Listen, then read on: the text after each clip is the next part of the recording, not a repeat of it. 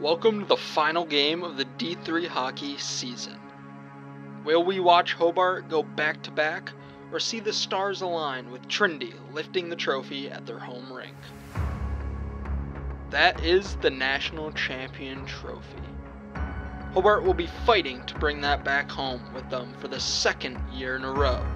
Trinity hasn't won since 2015 and will be looking to be back in the spotlight. The time has come, a full 60 minutes to find out who will be crowned the champion.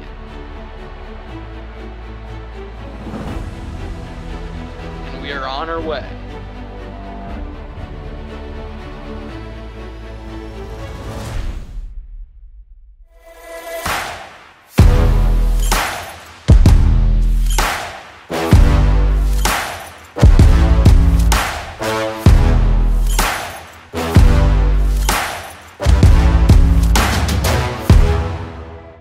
My name is Daniel Walcott from the Syracuse Krug. Welcome to the Full 60 presented by D3 Hockey News. How we doing, guys? I'm Chris with D3 Hockey News. We are here for the second edition of the Frozen 4 Full 60. Last year we were at Utica. Now we're here in Hartford, Connecticut at Trinity College for the Frozen 4 featuring Adrian, Hobart, Utica, and the host Trinity, of course. We have Trinity and Adrian playing the 7 p.m. game in the semifinals. There's going to be a raucous home crowd, hopefully. We've got Utica and Hobart in the opening game at 3 p.m., so we're going to have that to look forward to, and it should be a great group of games. We'll have the championship on Saturday. We'll have some new things for you. So if you're new here to D3 Hockey, the way we got here, we have 13 teams in the tournament. Currently here, Trinity received an auto bid, which means they won their league, I should say, which they got an automatic bid to the quarterfinal round based on how high they were in the pairwise rankings, which is it's a confusing system, but it's kind of like power rankings. Same thing with Utica. They won their league. They received an auto bid, also were high enough to get the first round bye, except they got the bid over Adrian due to some geographical limits, which that's a whole other can of worms to open up, which we're not going to. But Utica got the bye. They beat Plymouth State to get to here. Adrian had to play a first round game with Stevens Point. They beat them. Then they had to face rival Norbert in the quarterfinals, beat them. Now they're here. They're the lone team that did not receive an auto bid. They had the at-large bid after Norbert beat them in the finals in their league. So that's how Adrian got here. Hobart, they won their league as per usual. They were the top seed. They're here, and they defeated Curry in 4 overtimes to get here. So we'll see how they recover after that. And that's the system, that's how it's going, and that's how we got the 4 teams. So if you're a returning customer to the Frozen 4, hopefully you are, on the YouTube channel at D3 Hockey News, you're gonna know about the full 60 from last year and how it went. It's gonna be a lot different this year, more of a documentary style, gonna be more in depth, a lot more watchable in our opinion. Interviews with all the coaches before the games, after the games, assuming who advances. And yeah, well, let's take you through the facilities at Trinity and show you how it is.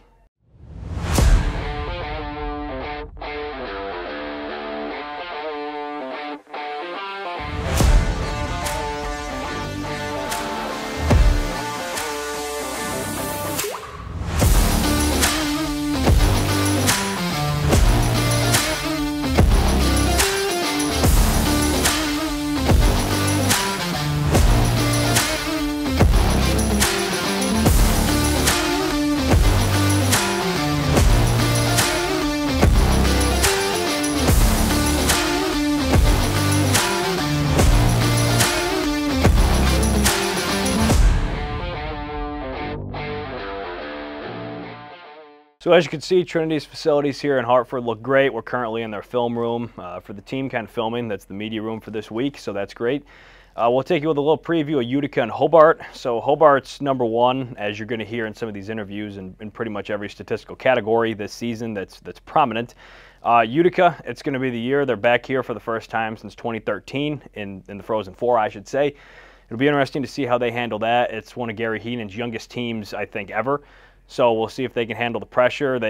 He called it a rebuild year. Well, clearly it's not a rebuild if you're in the semifinal game. So if it is a rebuild, well, that's a pretty good year to hang your hat on. Head coach Mark Taylor of Hobart, he's looking to win the 2nd straight. He's been in the NCAA tournament the last 9 years. He knows the deal here, and Utica's going to have to see if they can get him off their game. It'll be tough, and Hobart's going to play their normal game, and we'll see how it goes. Refs usually let a lot go in the playoffs, and so that'll make it more fun than usual, and hopefully we get a good game. I'm Coach Mark Taylor. I'm the head coach at Hobart College, and I'm with the team from Geneva, New York.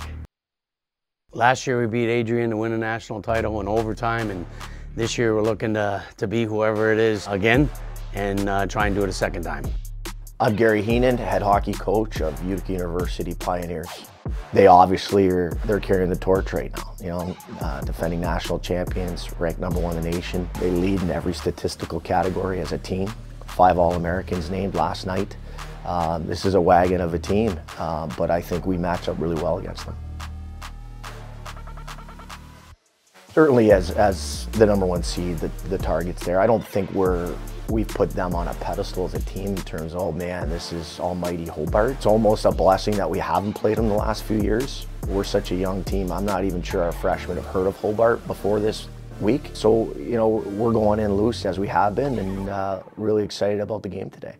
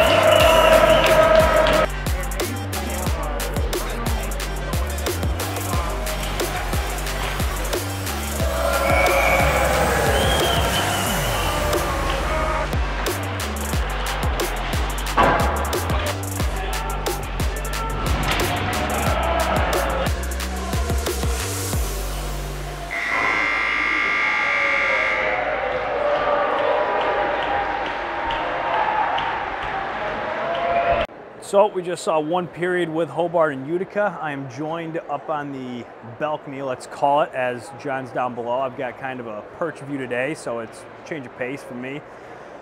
Utica came out. They look kind of shaky. You can kind of tell who's been here, who hasn't. Hobart pretty much dominated the period. Utica had some chances, to be fair to them. They just couldn't convert, and they hit the post early. Hobart really came out, and they got a great wrist shot in the opening minute, and then they got another great shot in the open ice to put it up 2-0, and Beaver made some saves to keep them up 2-0, and we entered the second period, and it's going to be see if Utica can kind of calm down a bit, maybe get some offense going and make it a game.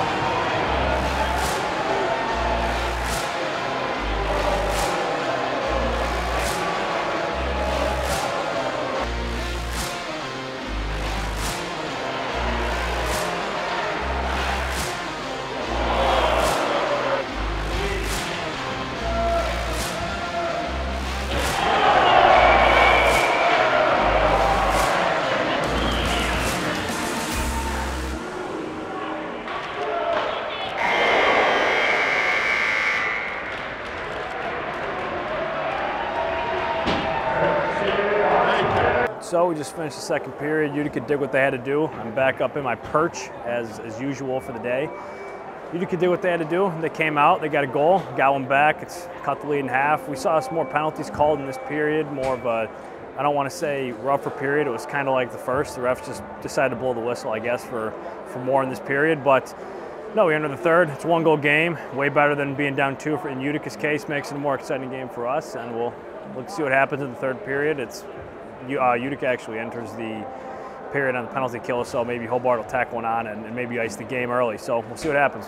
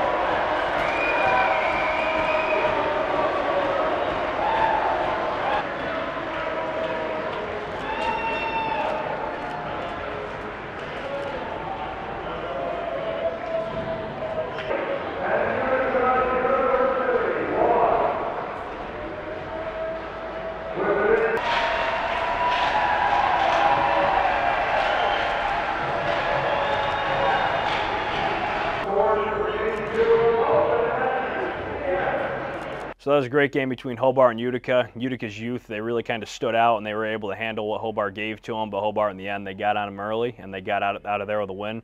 They're going to face the winner of Trinity and Adrian tonight, and that game is going to be an interesting one. The styles are very different.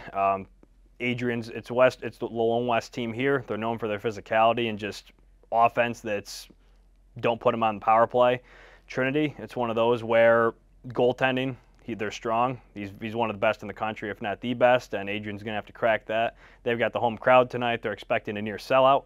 If they make the championship game, they're likely going to have a sellout, so we'll see how the home crowd can affect things tonight. Should play a big role, especially on home ice. It's kind of the, if you want to call it, the stars aligning for that program, so it'll be interesting to see, and we're looking forward to it. Are we going to see another game like the UNE one? I hope not. Yeah, we'll try to keep the goals against to a minimum. It'd be nice to score that many goals, but we're not banking on that. You know, it very well could be a race to 3 tonight. You know, we want to prove that we're the best. You know, it's great to see that the top 4 seeds are here. You know, it's going to be tough, but to be able to play the number 2 seed tonight and then potentially the number 1 or the number 4 seed tomorrow should solidify that we can be the best team here. Matt Greason, I'm the head hockey coach at Trinity College. Started here in 2011, been here the head coach since. I love this team. I've said this since October 22nd we could step on the ice together. I love this team. These kids are awesome. You go to the rink every day with a smile on your face, looking forward to seeing this group. It's a mature group. It's a fun group. It's a group that knows when to have fun. It's a group that knows when to lock it in and be serious. The practices are competitive as we've ever had. Whenever the final buzzer sounds on the season, whether it's with a win or a loss, there will be an element of sadness to me that we're not going to be able to do this again as a group. 2015, we played them in the same exact game, the NCAA semifinal in Minneapolis. We didn't know a lot about Trinity at the time. I think some of our players back then took them for granted a little bit, just because you don't hear a lot about the NESCACs when you're out west. But they're well coached. They play a really good style of hockey, just on the right side of the puck all the time. They can smother you defensively. So it's a good team, well coached. Ton of respect for them. Adrian College, the class of Division III hockey, they found a consistent success over the last 15, 20 years now, since the program's inception. They're as talented a group as you'll see at this level, and Kruger's a great coach, and I know he'll have them ready to go against us, and it's going to be the biggest challenge this group's ever seen, and we knew that, but it's the Frozen Four. It better be a big challenge. We have one way of playing hockey, whether we're up 4 goals or down 4 goals. We believe it's a way that works and is a recipe for success. So it's up to me to remind us of that. And I haven't been around forever, but I've been around long enough to know that there will be a lot of ups tonight and a lot of downs tonight. And we need to stay steady, whether we're up 2 goals, down 2 goals. Our consistency in our approach, our consistent commitment to each other needs to be there every second this evening. Let's go, guy. I know he's 10 years old. He's been to 5 Frozen Fours. I'm Carter Krug, number 49, and I play for the Toledo Cherokee. Go Adrian!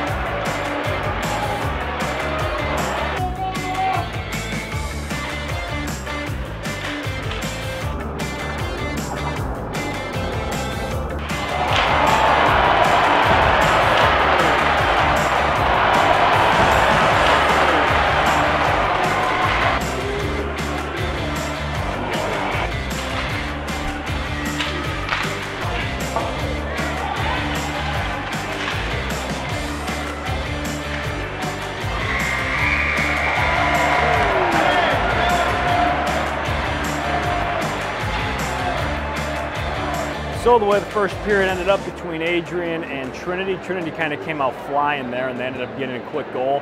Adrian really didn't get themselves settled until a little bit later in the period. They didn't really look comfortable at all, honestly. And that's how the period sort of ended. The physical play was back and forth. Neither team was really given an inch. I'd say Trinity got the best of Adrian to start out. Kind of surprising considering how the two teams usually play, but heading into the second, we'll see how that goes.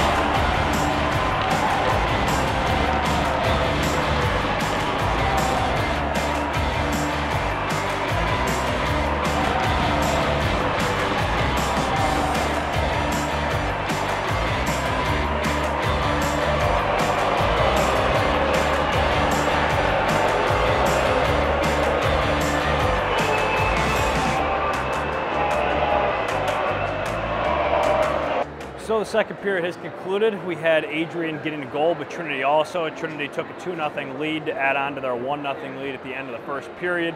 Adrian cut the lead in half with a nice crossover pass that ended up going 5-hole on the goalie, who's been playing stellar this game.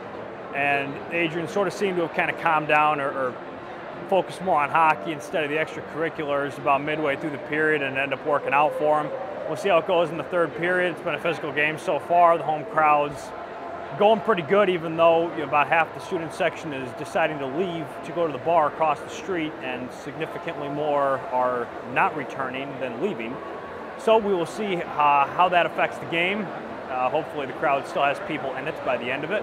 And we'll see if Adrian can tie it up or if Trinity's going to take it.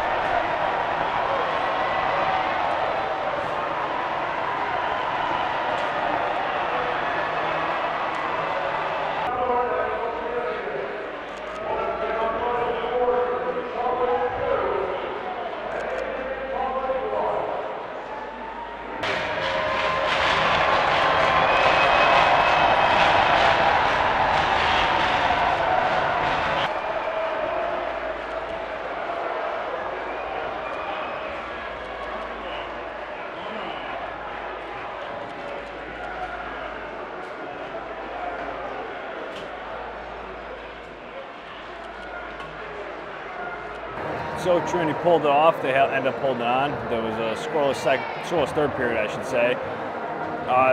Yeah, it was mainly defense, and I think it kind of shocked everybody. I mean, unless you were one of the home crowd, I certainly was kind of shocked that Adrian had not gotten more than one.